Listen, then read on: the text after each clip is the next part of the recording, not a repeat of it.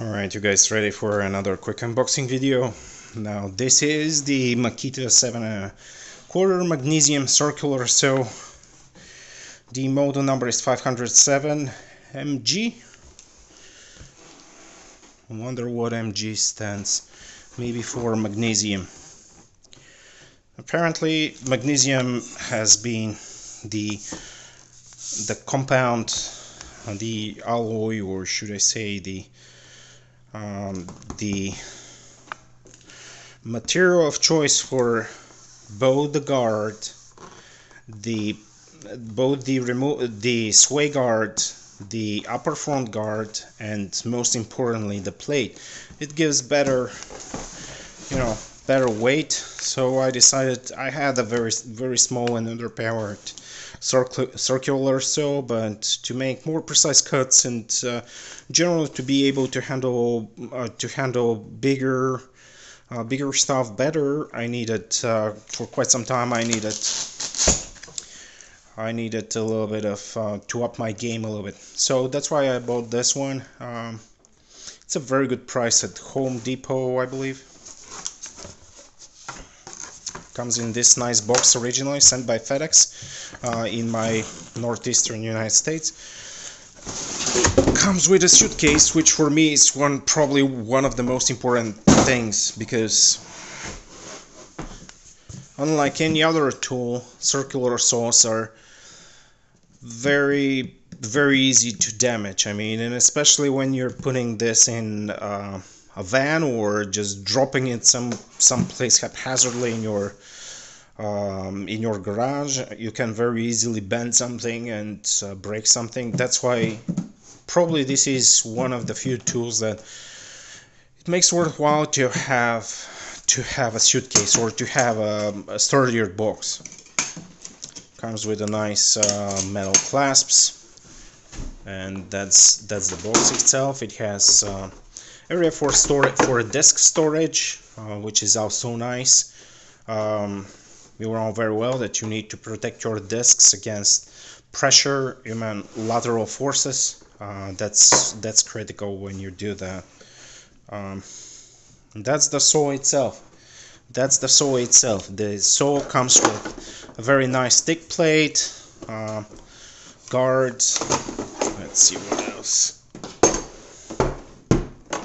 And a spacer here. So everything has been designed around this tool to help you with minimal efforts, to cut with minimal efforts, and that's exactly what I liked about that design. I'll show you in a second. What else it does have? It has a nice manual, warranty information.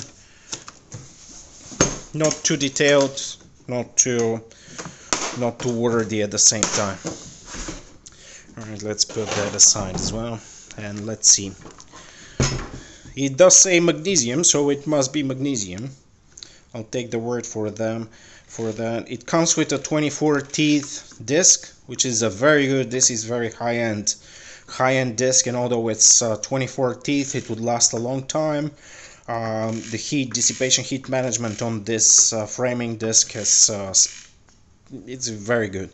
But again, those are consumable, so let's focus on the main things. Nice big paddle if you need to hold it like this and make your cut for something more delicate, or just leave it the way it is. It requires a positive force, not too much, but again a distinct amount of force to apply. The retainer spring is good, and even across, it seems, even across the entire arc of the sway. So maybe it's a double spring, I don't really know.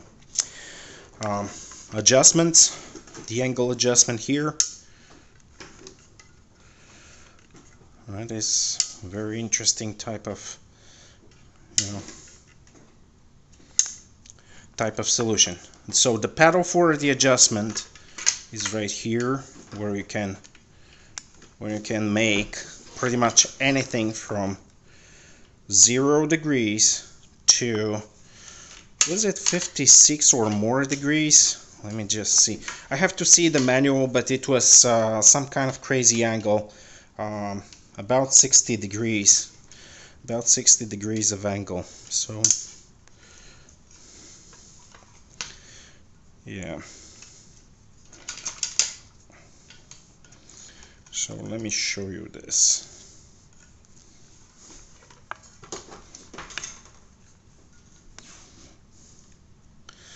To me, that's crazy. That is really crazy. Alright, so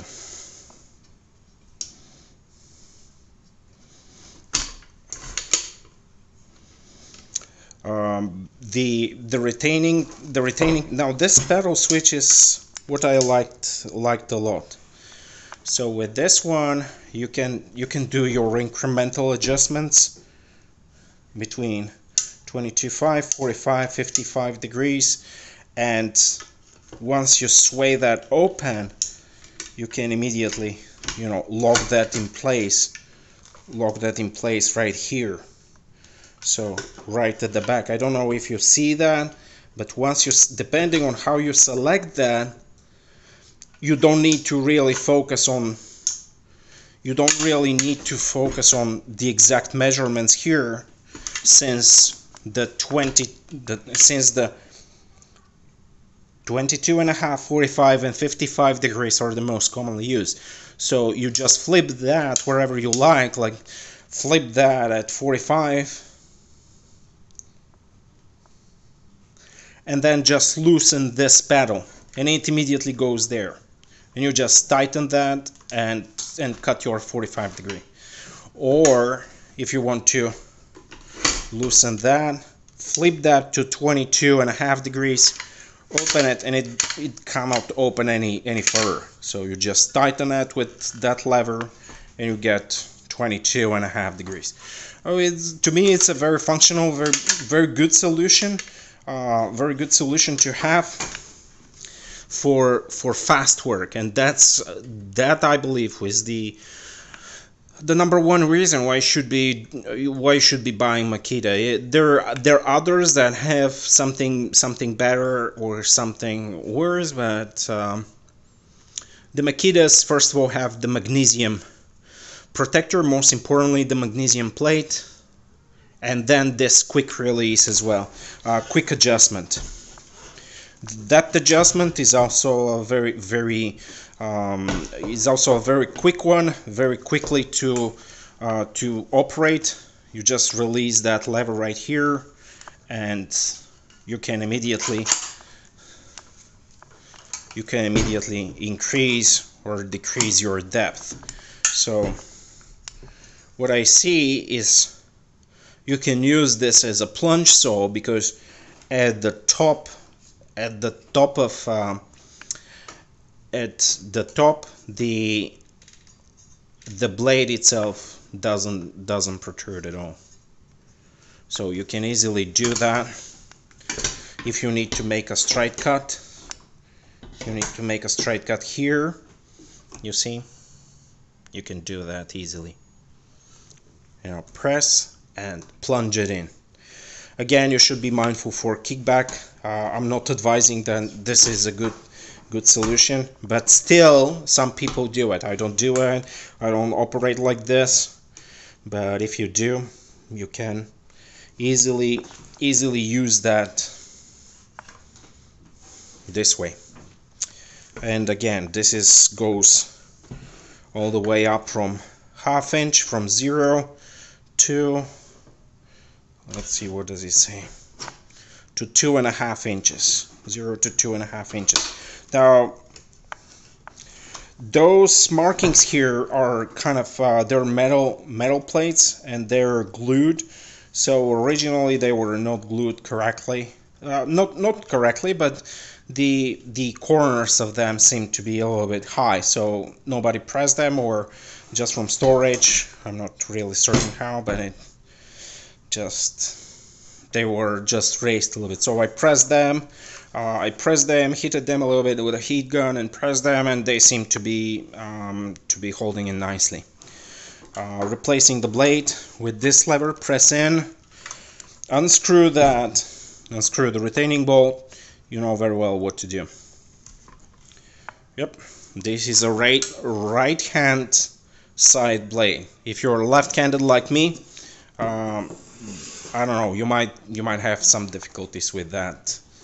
But again, I'm pretty confident with how they organize that. Although I'm left-handed, it's fine for me.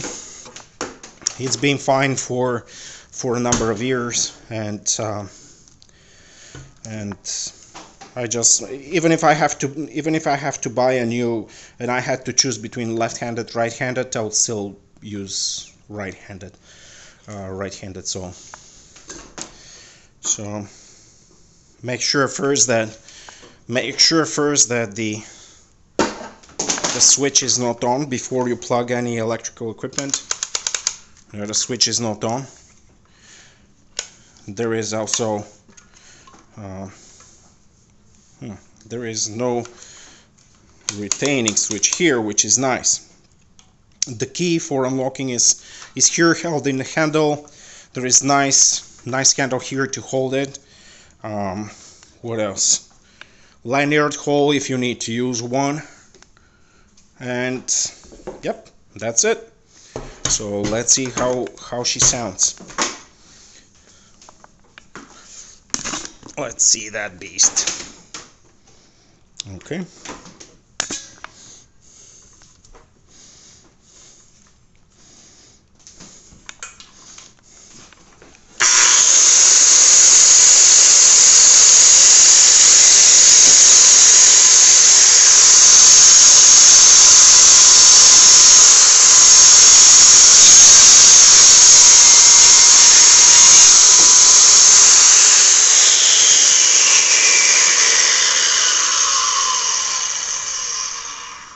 So this is the first cut with this blade.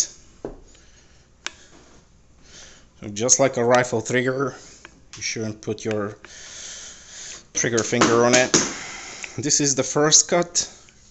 Just a little bit of burn marks or marks from the oil itself. Very nice cut for this 24 teeth blade. Phenomenal. Nice and straight, although I was just wobbling around. Yep, I was just wobbling around the corner here. Nice. It's a pretty good tool, great machine.